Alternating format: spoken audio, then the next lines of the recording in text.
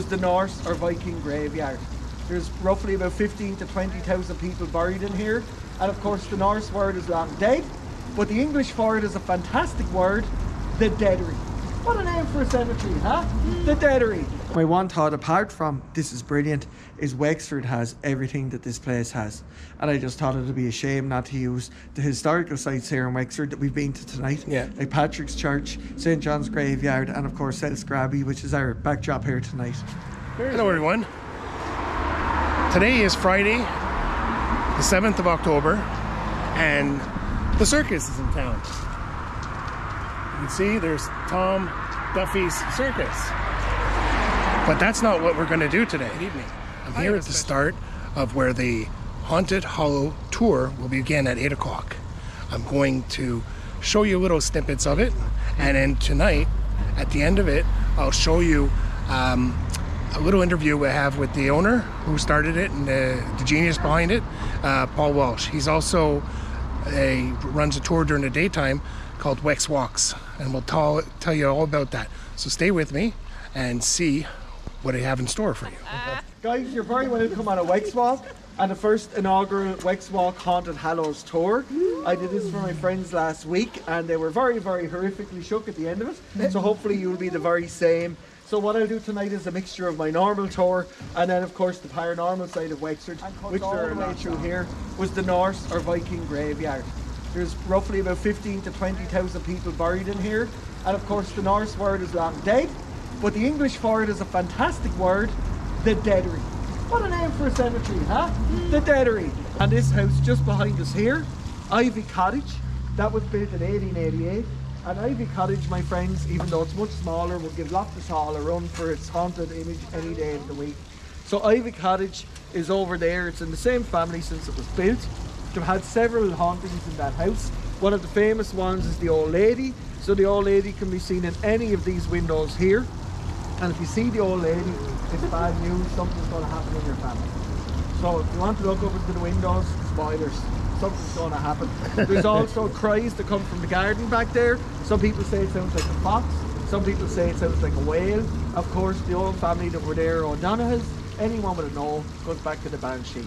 So a lot of people back in the day would equate that place with the Banshee's howl or the Banshee's scream. So we were literally standing in a town, this Paranormal 101, and me being the nice guy that I am, decided to meet you in the beating black heart of haunted Wexford. You're welcome. Okay, so we just started the tour. We're going to be walking through the town and to go into the different graveyards. Hopefully we get to see something really spooky.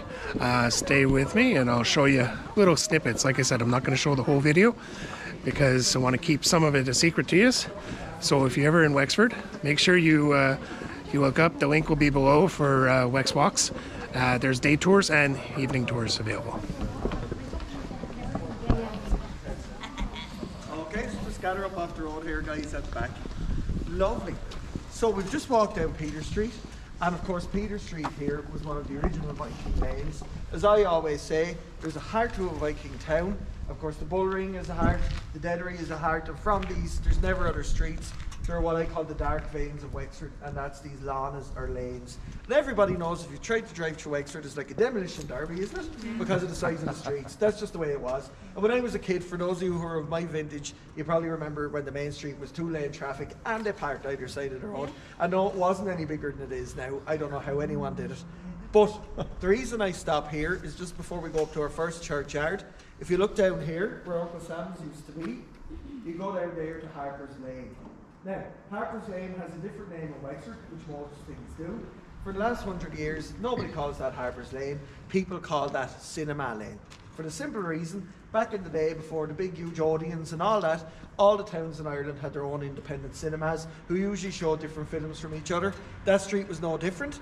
Right in a row, believe it or not, folks, there was 3 different cinemas. 1, 2, 3, all in a row, 5 pence each for the night, and you would go in and watch the different films, and the kids would go back and forward and see different things for the night. Cheap entertainment. Now, this is St. Patrick's, so I told you about the ratings, guys. This one is actually the orange rated one.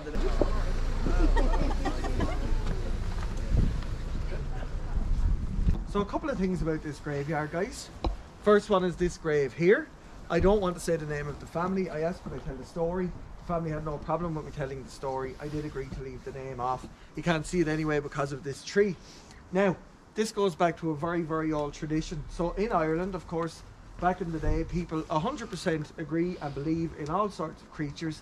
And one of the major ones here in Ireland, as it was in the whole of Europe, is vampires. And when somebody dies a tragic death, like someone in this family died in childbirth, so childbirth, suicide, murder, things like that, they believed that you came back.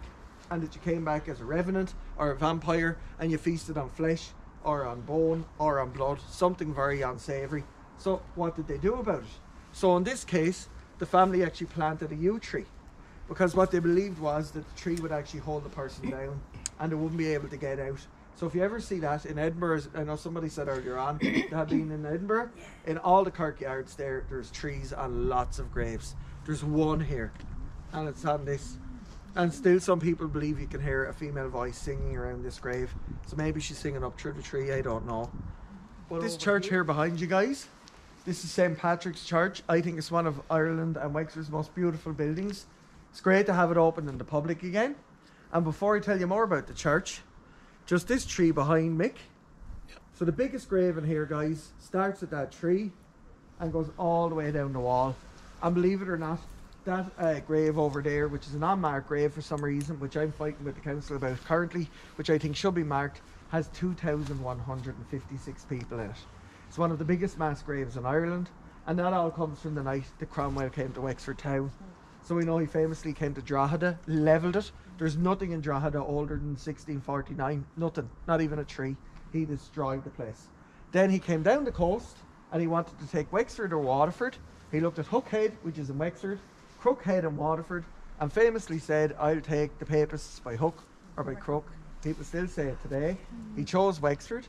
They came and they put all 15 cannon on the piece of wall by the Arts Centre. Funny enough, right next to Liz's lovely new building there. That's where they broke the wall. At the same time, a man called Richard Stafford was paid to open the gate up in the fight.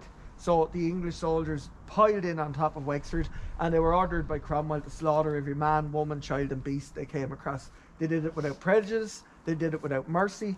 Anybody on the streets that night were killed. So in a town of 5,000 people, in one night, he killed 2,156 people. It's almost half. In the 12 days he was in Wexford, county-wide, he killed 3,500 people out of 10,000 people. So a third of the county, just because he could. Not a really nice guy, our Cromwell. So, do you know Penny's on the main street? Yeah. When you walk by Penny's the next time, look up over the shop, because you'll see the small windows. There's about 12 windows up above. That's actually a standing Tudor house. It's one of the last. I said there's only about 9 of them left in Ireland, so it dates back to the 1530s.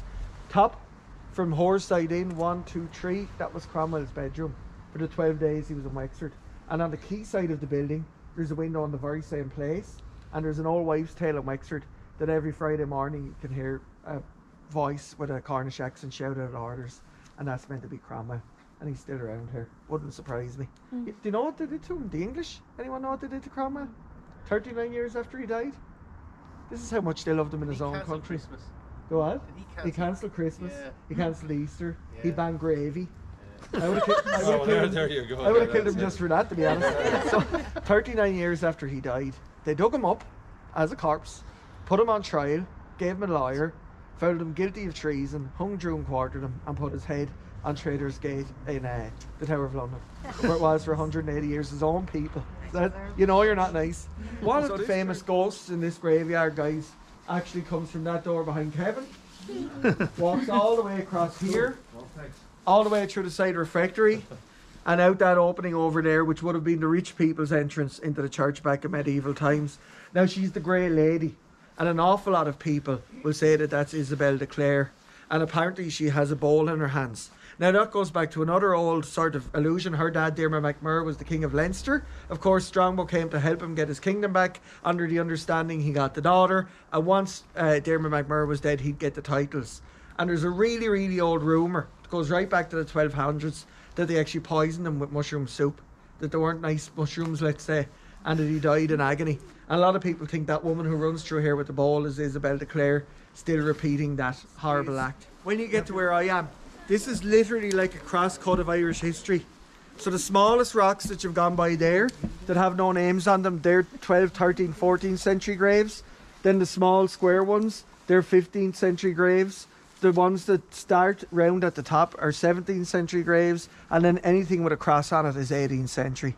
And all the iron crosses, and you'll see them again when we're in John's graveyard, they got really popular in the 1850s all around the world. And of course they were built in Wexford in Pearce's foundry. And it was actually one of the reasons the Pearce's foundry became a huge rich factory. That for about 30 years they were the most popular gravestones for rich people in the world. But then of course they started to rust, and they don't look as nice when they rust, so they went out of fashion after that. But you can see that. So guys, here we are on High Street. A couple of stories about here. One is about the coach de Bower, the dead coach. So in Irish folklore, all the old Irish families, so anyone with a Mac, anyone with a Y at the end of their name, anyone with an O at the start of their name, anyone who's an old family, like I'm half Carty, you go, when you're going to the other side, the coach de Bower calls to your house. So the coachman on the coach de Bower is the headless horseman. He calls to your door, he calls out your name, and you get in. If you don't go with him at that moment in time, that's where ghosts come from. That's the old thing, but he will not come back for you. So you have a choice to either go to whatever your fate is, or stay on the mortal coil forever and a day. That's the way the old tradition is. Now, the Opera House behind you here, fantastic building. Of course, at the moment they're rehearsing for all the operas in there that are about to kick off in a couple of weeks. But before this was here, and again, if you're of a certain vintage, you probably remember the Theatre Royal. And the Theatre Royal was built there in the 1700s. It was an all privately owned theatre, about 500 seats in it. Very old fashioned, but very, very beautiful. And of course, like any old theatre, it has a theatre ghost. So if you're into musicals, like a lot of us here are, I know there's people here for musicals and plays and all the rest of it, when you go in the stage door, when you go out the stage door, you have to say hello Johnny or goodbye Johnny. If you're in there and you curse, you have to say sorry Johnny. And if you're in there on a Sunday, you're faked, because he doesn't like people being there on Sundays. So it turns out Johnny is the original caretaker of the Theatre Royal. John died upstairs when he was cleaning the steps one day. And if you break into his room as a person about being in there on Sunday, being there after 11 o'clock at night, or not saying hello or goodbye, something will happen to you. So when the schools did Les Miserables the first time in 2002 or 3, they were in the Theatre Royal here, and someone kicked over a tin of yellow paint, smart man, actually, right? And because of course it was, and he refused to apologise. And all the lights on stage went off, just went, and there was silence. And in the dark you could just hear him going, I'm so sorry Johnny. And then all the lights came back on again. But he's in there. And one other ghost that comes on here is a young girl. She's a 1798 ghost.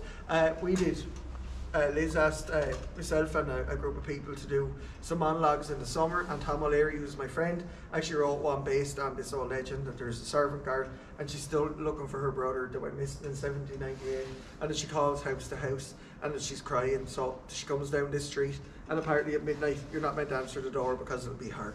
That happened on that street. That's where Tom wrote that. So guys, here we are in Rose Street Car Park. You probably know the old story. During the day, this is very much a glorious story where I talk about the building of these two churches as a marvel, which they were. The whole idea of having twin churches in one town is fantastic. The idea that would have been at either end of town, which is hilarious to us now because one is here and one's in Bright Street. That was the size of the town at the time, and goes to show you how much bigger towns get over time as well. They're both city centre now. But there's a dark fact behind this that I obviously don't tell on the daytime one. This guy behind me here, this is Canon James Roach. Now these were very much his baby. He was the head priest in the town, in the whole parish. In fact, he was the boss man. There was no two ways about it. So he taught the friary, which was the main parish church, which was too small, which was probably true. So these were his dream. Now there was one problem. He started to build these churches in the 1840s. So I hope by saying that you start to see the problem. So in the middle of the Irish famine, this guy decides rather than take that money and give it to people who might need it, he went ahead with his ego plan here, right? I have no problem with these churches, they're beautiful, bad timing, right? So he would literally go to every house on a Friday night, his altar boys would go around and they would get Roach's penny. Doesn't seem like a lot of money today, but back in the day, a penny is a huge portion of your wages. It'll probably be about 30 or 40 euros today. It's something you'd miss.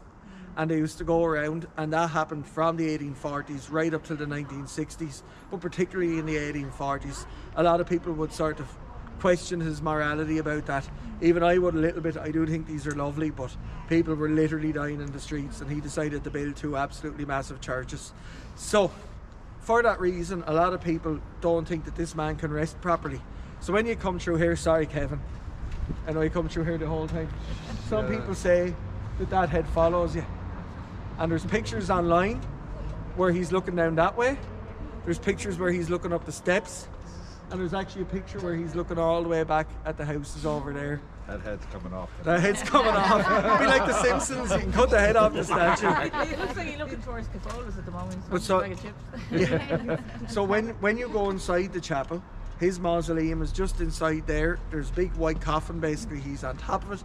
A lot of people, when you say you touch that it's preternaturally cold, and again, that's a sign that he's not resting properly. So try that when you go in there, and I leave that up to yourselves.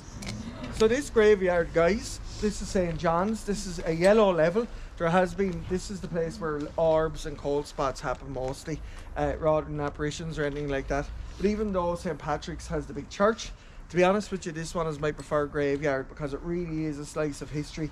So before I go into any stories, if you look behind you here, you can literally see every type of grave. So again, you see 12th, 13th century stones. Then you see tombs from the 15th, 16th century. Then the huge 17th and 18th century stones over here. And then the crosses from the late 18th, early 19th century. I'll tell you a couple of stories about them as we go along. Now there would have been a church in here. There was a church in all of them. The church is just behind me here.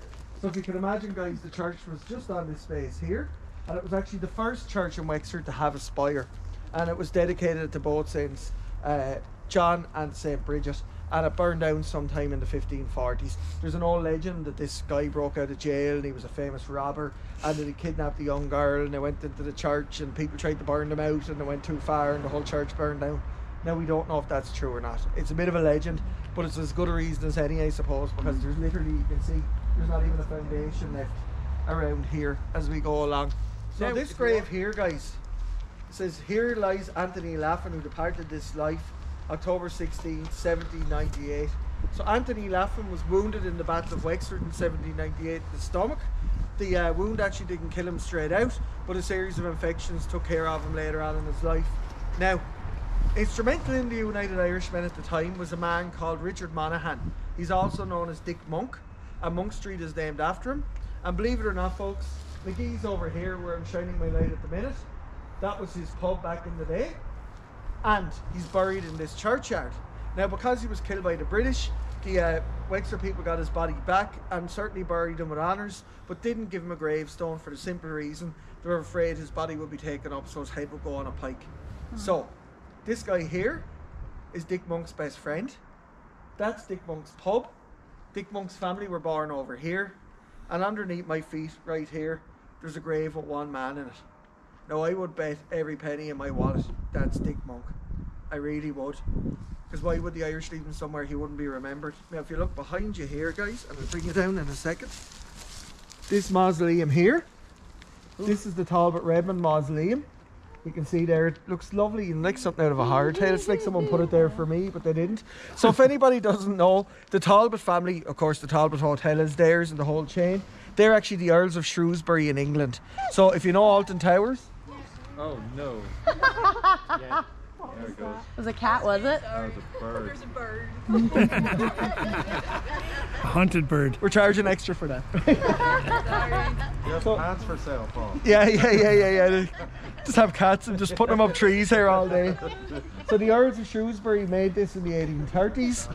And of course, they married into the Redmond family. And the Redmond family are even older than the Earls of Shrewsbury. They were the original Norman lords of Wexford. The original name was Rameau, and it changed to Redmond over the years. And the most famous man that's buried in there is an MP called John Edward Redmond. So if you walk down here with me, I have a bit of a dare for you. So this is the Talbot Redmond mausoleum. There's about 20 bodies in there. John Edward Redmond, the MP for Wexford and Waterford, is one of them. Of course, his biggest claim to fame is when Charles Stuart Parnell had his affair and had to leave the Home Rule Party. This was the man who took over. He was hugely powerful in Westminster. The Whigs and the Tories basically had the same amount of seats in the House of Commons, so John Redmond's 9 seats became all powerful. So for the Tory Prime Minister to get his way, he needed John Redmond. So any train station, any port, any large road that was built at the time, you have this guy to thank for it. Now, when World War I broke out, his whole idea of home rule got put on charge. I always said to the kids on the tour, if World War I hadn't happened, John Edward Redmond would have been the Prime Minister of a free state. It'd be in all the history books and everybody'd know who he is. But it didn't happen. World War I broke out. So he's been largely forgotten. But he did do an awful lot of good in his day. However, his famous quote, which I'm sure you know, you might not know it was him, was when it was taken off the table, he was asked by the English to speak to the Irish men who weren't going to be conscripted for obvious reasons. He was asked to convince the people of Ireland to go and fight in World War I, which he did. And it's the big black spot on his copybook. And of course his famous line was, "Don't worry lads, you'll be home by Christmas." Now the last story I'll tell you in here. Can everybody see this grave here? So again, we're going back to vampire lore for a minute. Again, I've asked the family permission to tell the story. I've promised them I won't use the name. So suicide victims back in the day were prone victims to become vampires. That was the way the old lore used to go. So this poor unfortunate soul went in quite a bad way, and you can see here over the years, rumours started to persist that a man was seen here at night roaming the graveyard, and people in the houses opposite back in the 18th century felt that they were sick.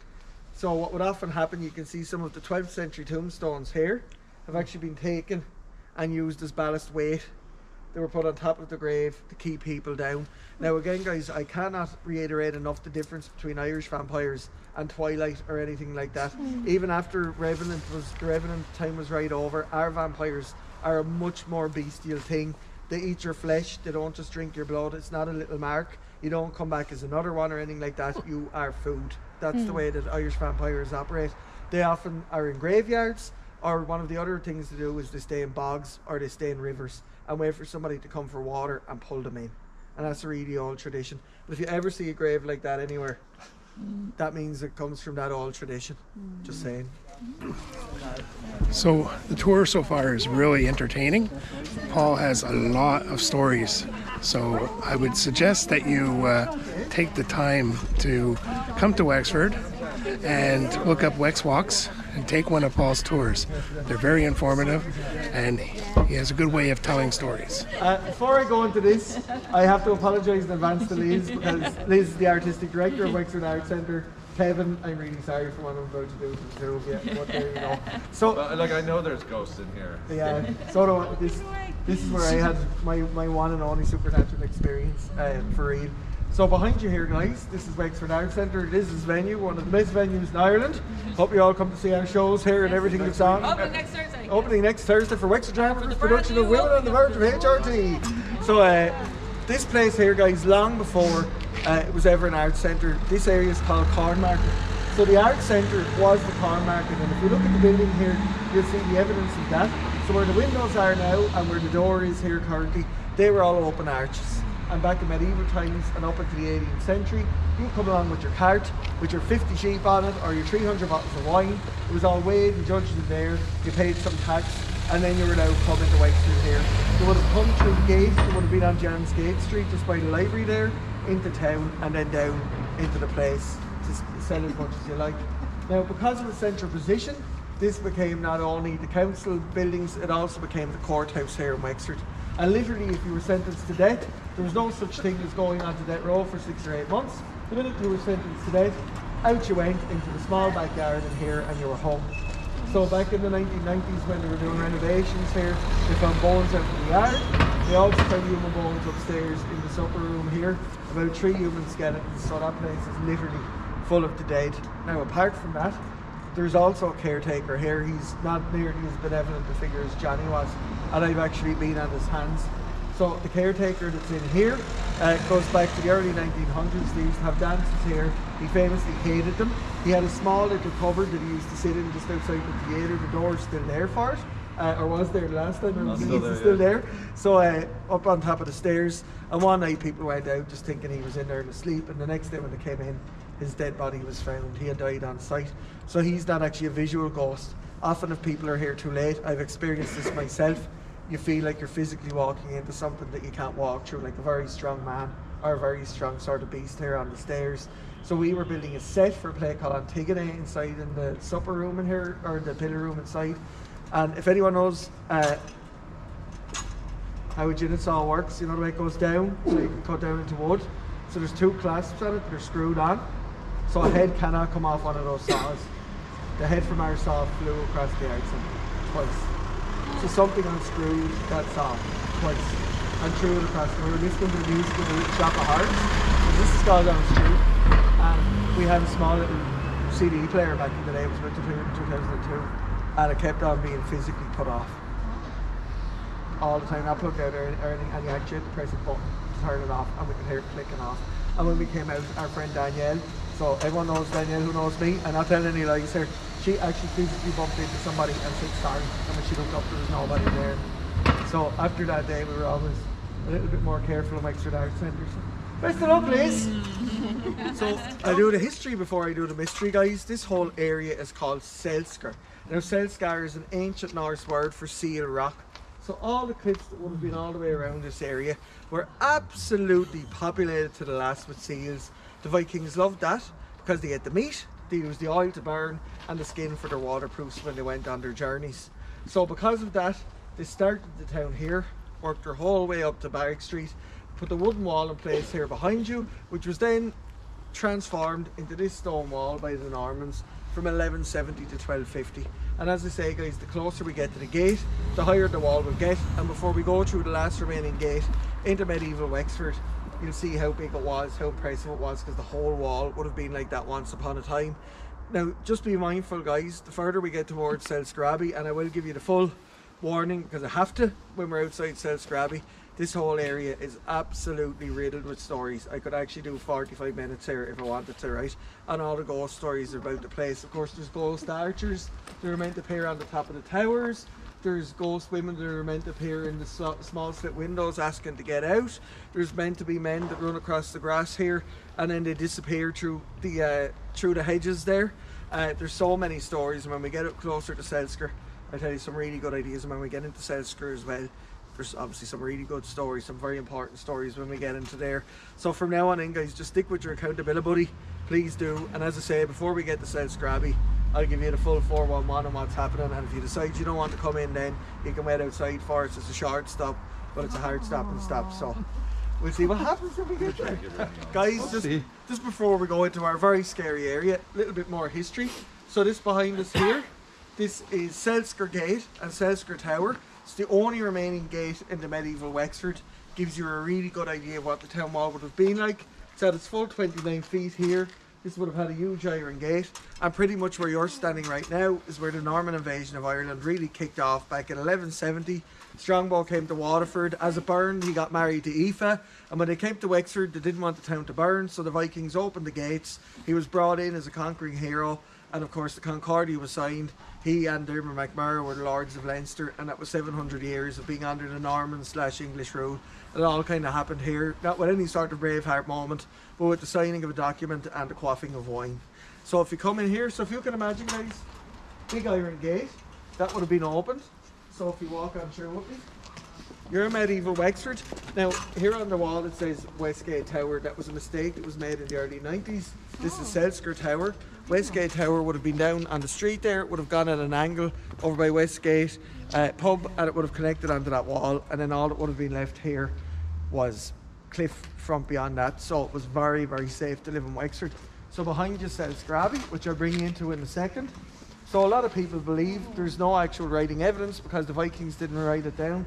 There's a long-standing legend or folklore that this is built on the site of a Viking temple, and that Viking temple was to both Wotan and Thor, who were two of the big gods. Of course, the head god of the Norse mythology, and Thor, who we all know as the god of thunder, who was extremely popular then, just like he is now.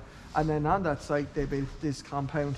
So this was all finished here by the year 1250. There are some sort of back and forth on when exactly it opened. Some people say 1190, some people say it wouldn't have been possible to build it in that quick amount of time from 1170 on. But let's just say for argument's sake, it's all finished and done here by 1250. You have St. Mary's Church that will be in a minute. Then you have the Basilica of St. Peter and Paul here in the middle, which is where the monks would have stayed. And then the last bit of the building down there, that's what they call the Spike. That was built in 1826. It was an attempt to get more Protestant people to come to church in Wexford. So St. Iberius was full every Sunday. They decided to try and revamp Scrabby, but they didn't like it. They thought it was too Catholic looking and they didn't come here. So it sat there until 1964 when rates came in on roofs on the town, and then the vicar ripped off the roof and he sold the roof and the organ and the church bell for £5. Be careful on the steps. Steps are about 1,000 years old. Oh God. Every bit of footing, just keep your torch down, guys, alright?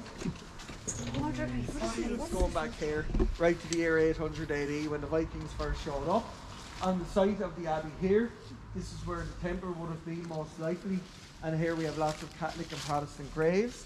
If you look up high here, where you see that small bridge that goes all the way across, one of the old ghost stories about this place is that a series of headless, or not headless monks, but faceless monks, cows up, walk across here, right past that tree, and even though the bridge doesn't go that far anymore, they still go through that blue door on the Westgate building just behind you here.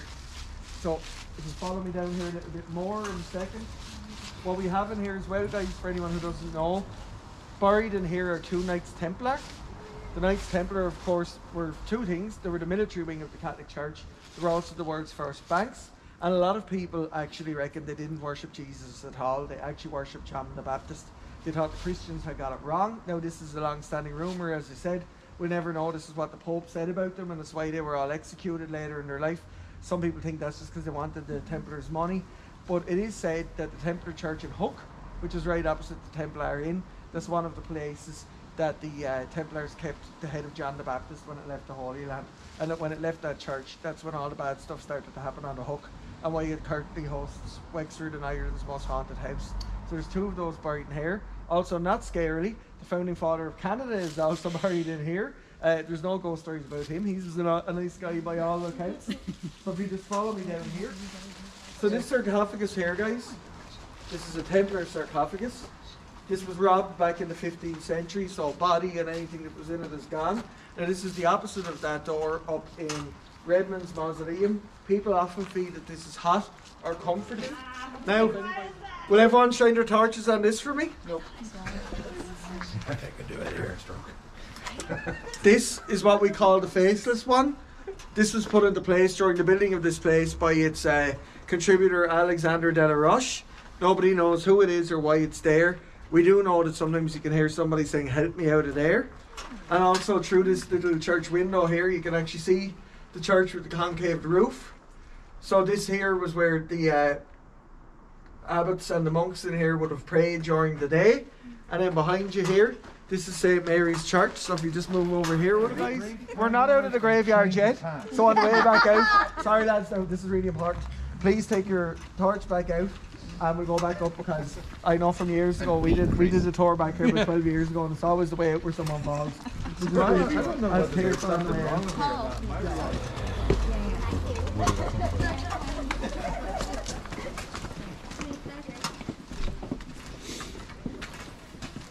Okay, so I just done the Haunted Hallow Tour from Paul Walsh and Wexford Walks. I highly recommend it.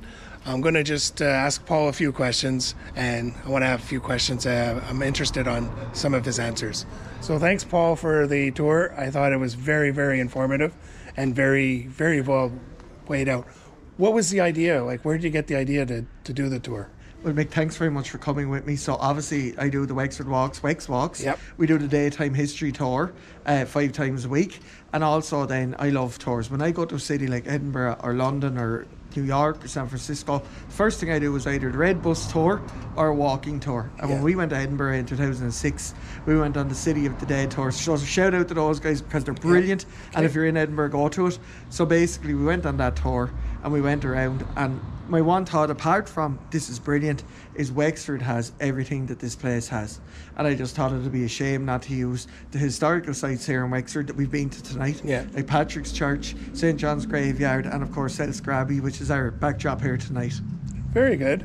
And just like, are you still involved with the lantern promotions? And because I know you do the thing in the I'm key. Sandy's very best friend. Yeah. You still do that and all that? I do. And you're also a director and an actor. Yes, I'm involved with Wexford Drama Group, and I direct musicals and all that stuff. So basically, all this has kind of come together. My love for history. If I hadn't gone into drama, I would have gone into history, and performance really comes together for me in WexWalks. And the ultimate expression of that is the Ghost Tour, because more than any of the other tours, it's really a storytelling experience, and I get to tell all these stories about Wexford. Not only is there ghost stories, but there's a lot of history in it as well, because history is more horrific than anything we could make up, as you know. So we talked a lot about different tortures and different murders and things like that as we went along the tour tonight. So it really is like a dream come true, to be honest. To be able to be paid for a job like this is just fantastic. Well, you're doing a fabulous job. I really appreciate it. I think it's good. So if you ever come to Wexford, make sure you look up, and I'll have the link below, Wexford Walks. WexWalks on Facebook, Instagram, Twitter, Airbnb, or in the Bullring in Wexford. I'm there every single day, Wednesday, Thursday, Friday, Saturday, Sunday. I take Mondays and Tuesdays off. 086 213 8062. Very good. So make sure you make that part of your places to see when you come to Wexford, and don't forget to hit that bell button and subscribe to my channel if you're not subscribed, because only 25% of my viewers are subscribers. So please do that. It really helps with the algorithms. And thanks again, Paul, for inviting me to this tour. Really good.